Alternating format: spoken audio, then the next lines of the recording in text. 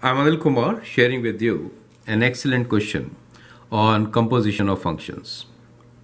We need to sketch the graph and write domain range for f of x equals to 8 over 1 plus half to the power of x.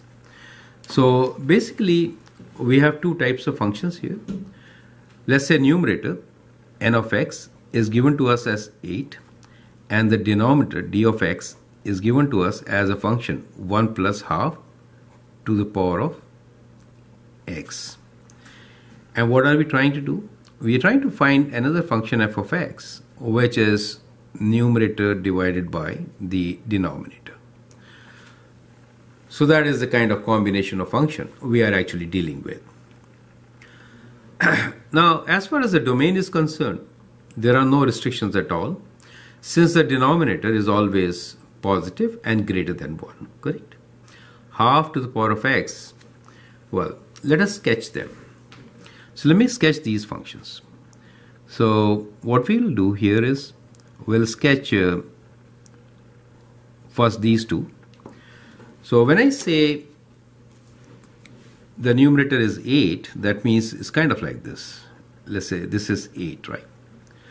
So this is the graph for the numerator. Let me write n of x, which is 8. Now the other function, which is denominator part, I'm doing just the denominator part, not as 1 over, right? 1 plus half x. So it is kind of a decaying function, kind of like this, where the value here will, horizontal asymptote will be 1, right? And this point is going to be at 2.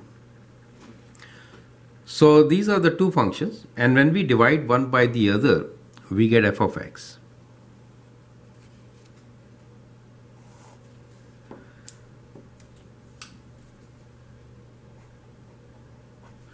Which is 8 over this.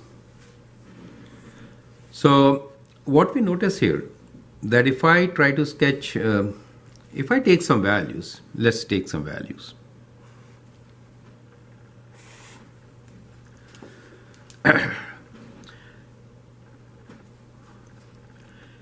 Now if I take, and let's say 8 divided by 1 plus half to the power of x. So if I take a value of x as 0, then it becomes 8 divided by anything to the power of 0 is 1, so it gives me 4. So at 0, what we get is 4. Now, if I have a value of x which is infinitely large, so x is approaching infinitely large, in that case, what happens?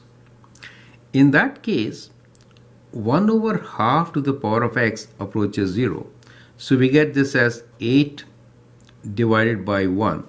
So it is approaching 8, correct? So that means we do have a horizontal asymptote at 8. So what we see here is that the function is approaching 8, kind of like this. But it will never touch it. And if we have a value of x approaching negative infinity, in that case, half to the power of x approaches a large value, right? You can see, large value, approaching infinity. That means 8 divided by 1 plus half to the power of x will approach 0. Correct? So the other asymptote is going to be approaching 0. So the function could now be sketched kind of like this. If you put in more values, this is what we are going to get. So now from the diagram, you can clearly see the range of the function, right? So that becomes the function itself. So it is approaching 8. So we can write down the sketch is right there. And now we can write the answer, and that is that the domain of f of x is x belongs to real numbers, and the range of f of x is y belongs to real numbers. However, y is greater than 0 and less than 8. Correct?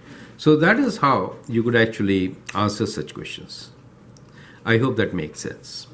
Feel free to write your comments and share your views. And if you like and subscribe to my videos, that'd be great. Thanks for watching and all the best.